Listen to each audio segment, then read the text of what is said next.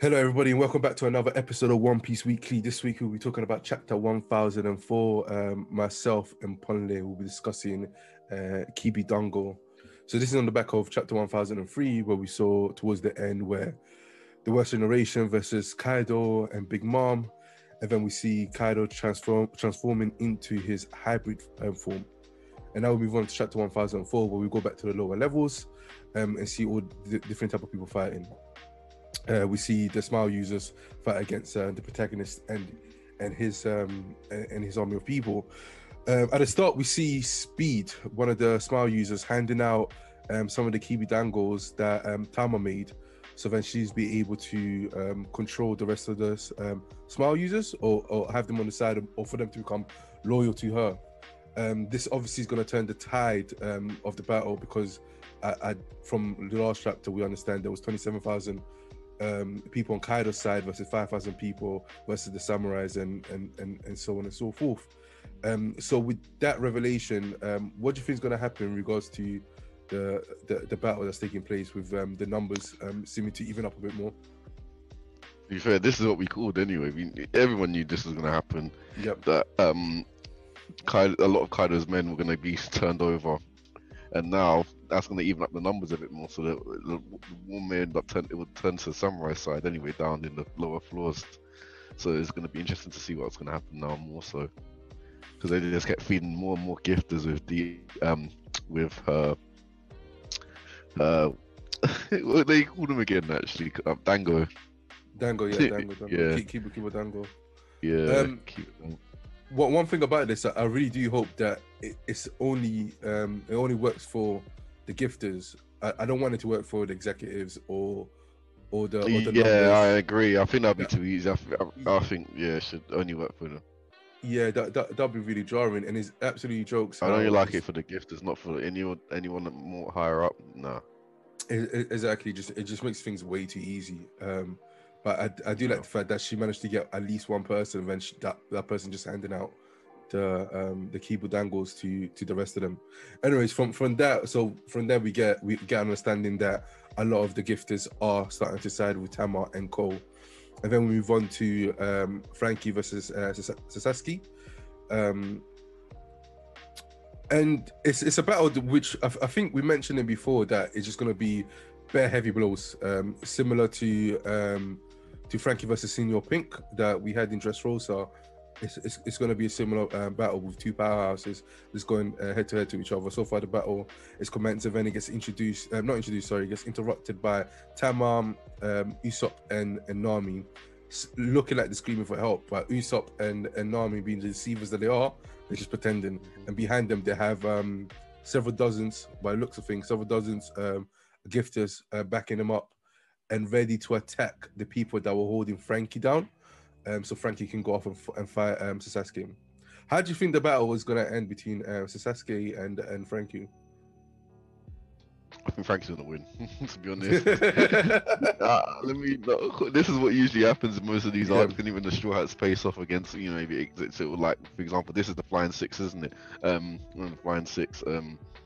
Usually, you have one of the Straw Hats face like one of these leading members of a pirate crew, and he usually wins. So I see Frankie winning anyway. It may go down. His robot may get battered and bruised, but he'll win in the end. Towards the end of that sequence between Frankie and Sasaki, we see Frankie use Victory V's Flash, which I don't necessarily think is to show us that he's won the fight, but it seems like a very strong attack. It cuts Sasaki, and he seems pretty hurt by it. But anyways, now we move on to the number 3 of the Straw Hats, laying on the floor. Even though he fought some of Kaido's men, literally just the men, he can't fight women. Yeah. Can't fight women, so he's there battered and bruised on the floor, and them not trying to say that he should bring Robin to them so they can pretty much get a hold of her, kidnap her and whatnot. And then we get a character with I'm not sure what that is, but a character with something on her face, so I can't see who that is, but it does resemble Robin quite a lot. The character. And then we have a statement for Sanji, literally right in the next panel, saying you shouldn't underestimate Nico Robin. So my assumption is, from the looks of things, that is Nico Robin right there with them. But obviously them not can't tell there's her. And then we're probably gonna end up getting a Nico Robin fight that we haven't had in a very long time. I don't feel like. Yeah. I can't remember the last time. Right, I can't remember the last time I see Nico Robin fight.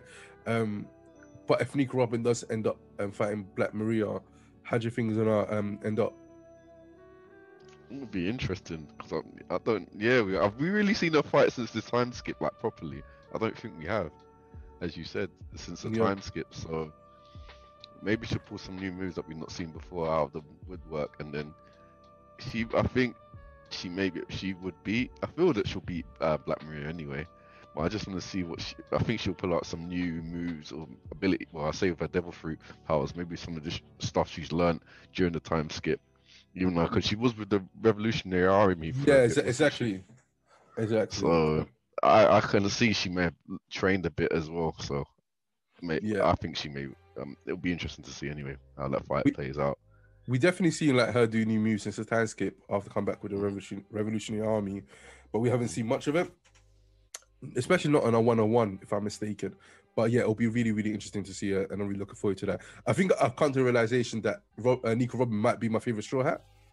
I used to think it was Zoro, but I think it might be Nico Robin, you know. Yeah, so after all of that, we eventually get to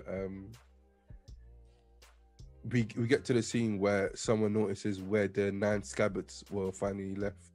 The 9 red scabbards were left behind, and they were about to go over there to attack them. And King, obviously King makes the order to go eliminate them.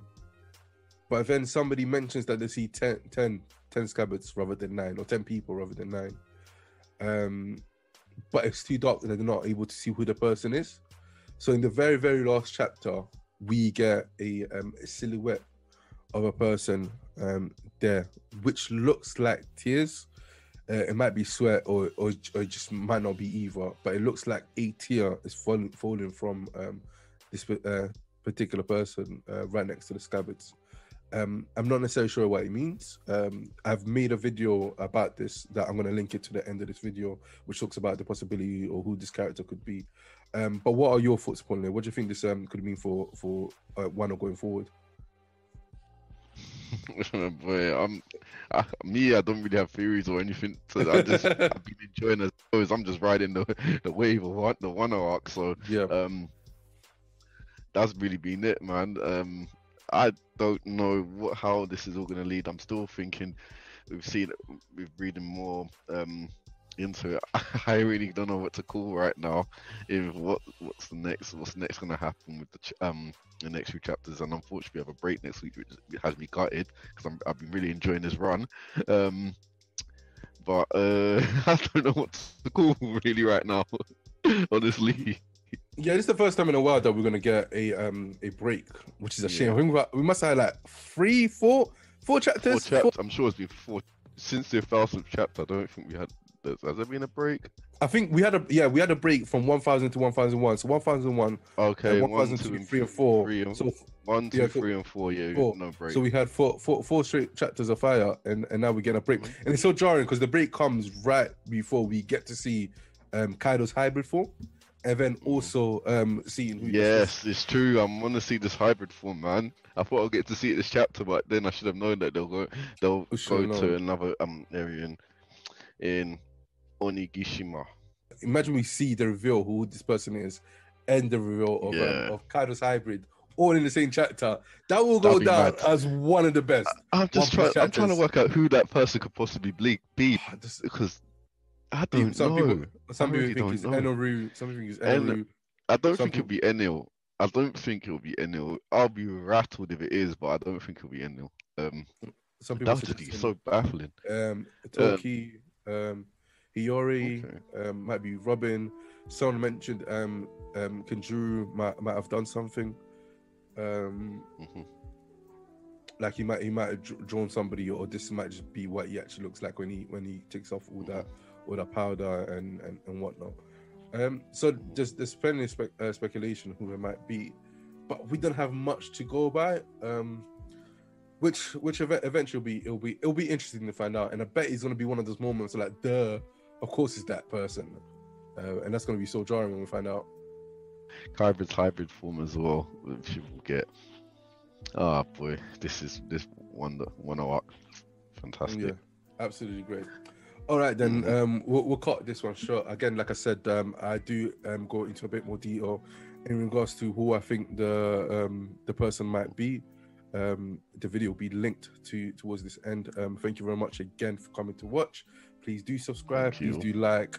Please go jump into our Discord or follow us on Twitter and whatever. All the details will be in the description. Thank you for watching.